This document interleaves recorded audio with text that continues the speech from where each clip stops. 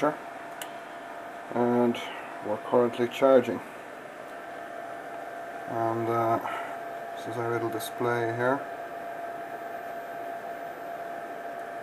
You can see we're currently connected up here to charge a 72 volt battery bank, which is 6 of these gel batteries here, and our power is coming straight from the 240 volts here. We're running straight from the 240. We're currently drawing just about 0.2, 0.3 of an amp from the 240 AC supply. Everything here seems to be behaving itself. Be a few things I'll have to change in here, but it seems okay so far. The current charge here. I'll have to better calibrate the little inbuilt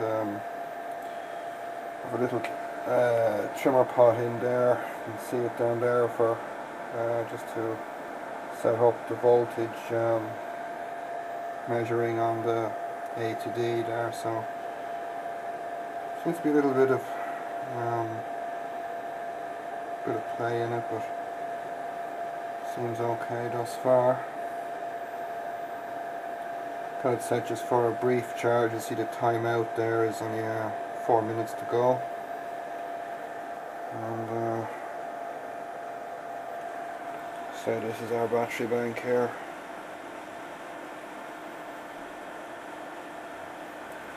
So here's the little cooling fan going there. This is our IGBT, freewheel diode and output diode all on this heatsink here. Current shunt is here. The transformer that I took out of the plasma cutter, and the plasma cutter filter choke is here as well. And over here, you can see too well there, but got the RCD main circuit breaker, which is 32 amps, contactor, auxiliary fuse in there, the small guy, and the big battery fuse beside him. It's a bit of DIN rail terminal there just for hooking up the battery ground. Got two 470 microfarad caps in there. You can't see too well into the box.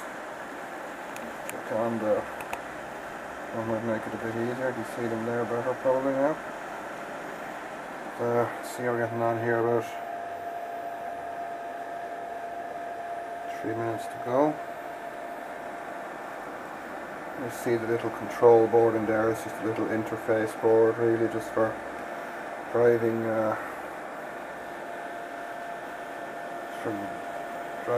IGBT and just sensing current and voltage. I'm going to change. I think I'm going to change that current shunt there to a kind of a Hall effect sensor. I'm going to try to isolate the voltage sensing with a linear octo, and we'll see how that comes about. I think I'm about out of tape here at this stage, so just to show you that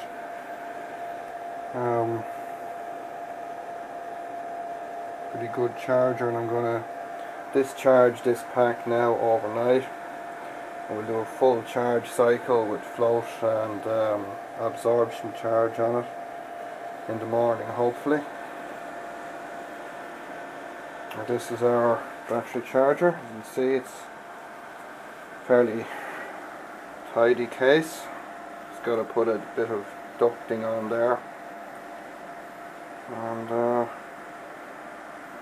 yeah, the whole thing came together fairly well, but you know, obviously there's a few things I'd change even at this stage now, but that's the whole I guess that's the whole idea. prototyping something. So yeah, I'm overall very happy with this now so far.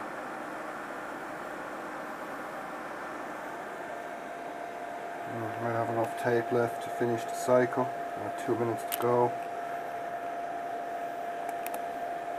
Just about 2 minutes to go there. So it's about a 5-volt error there on that guy, so to play with that to